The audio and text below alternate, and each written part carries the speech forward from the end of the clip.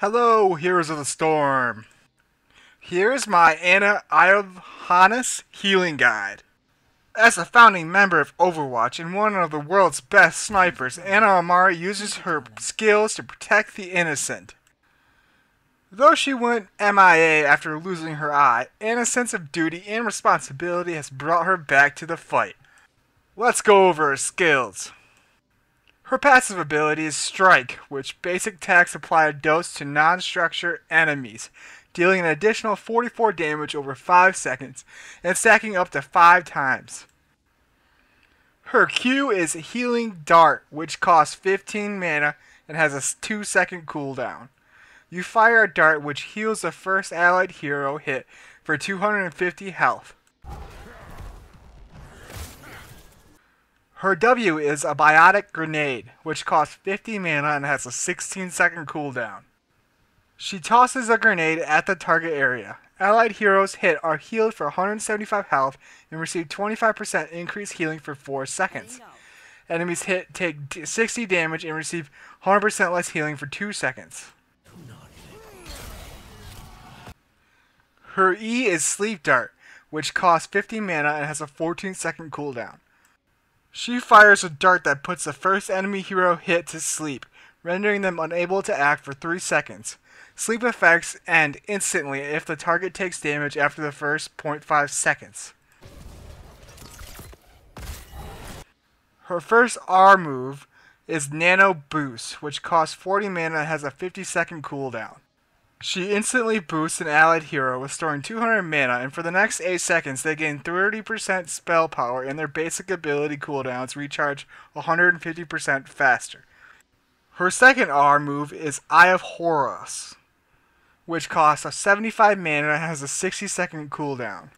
Ana assumes a sniping position, gaining the ability to fire up to 8 specialized rounds with unlimited range. Rounds hit first allied hero, or enemy structure in their path. Allies are healed for 300 and enemies are damaged for 175. Deals 50% less damage to structures. Ana is unable to move while Eye of Horus is active.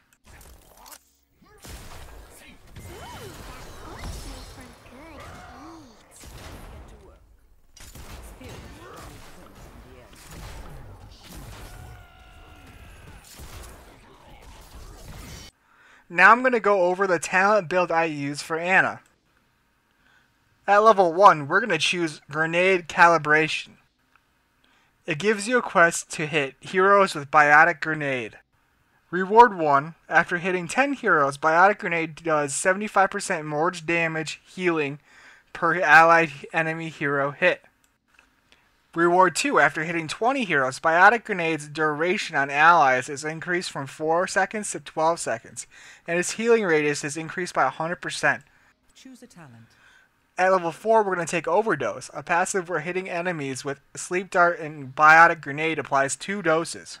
Choose a talent. At level 7, we're going to take Temporary Blindness. After Sleep Dart's effects wear off, targets are blinded for 2 seconds.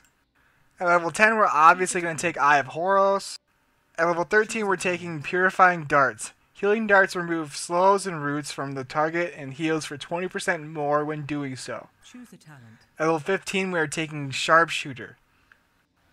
Healing Darts healing is increased by 5% each time it heals a hero, up to 50%.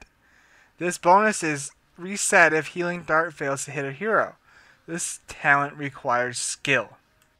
At level 20, we are taking Ballistic Advantage. Eye of Horus rounds explode upon impact, healing nearby allies for 300 and dealing damage to nearby enemies' heroes.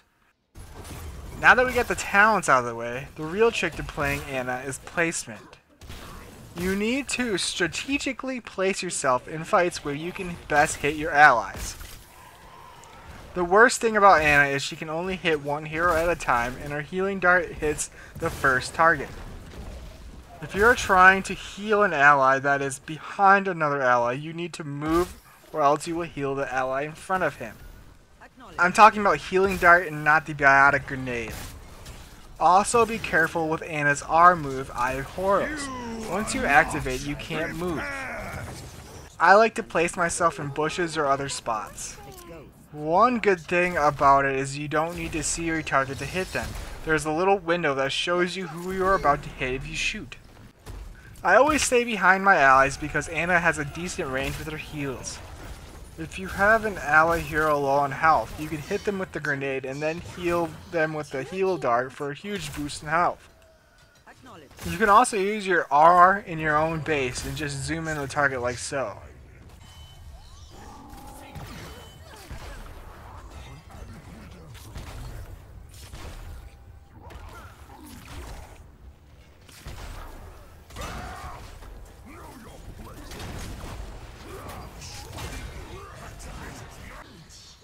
That's really all there is to it. Once you get sharpshooter, you really need to focus on hitting your target with the healing dart because every shot counts.